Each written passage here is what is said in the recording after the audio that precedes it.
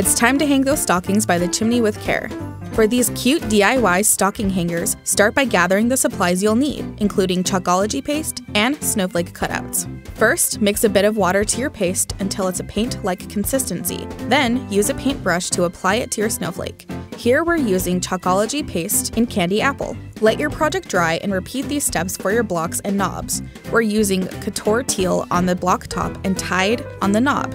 Once everything is painted and dry, you can move on to assembling them. The next big step is to add that fun snowflake pattern. Add a bit of fuzz to your transfer to soften the adhesive, then align the transfer to your cutout. Use a mini squeegee to spread your creamy, dreamy paste through the silkscreen and scrape off the excess. Remove the transfer and let it all dry.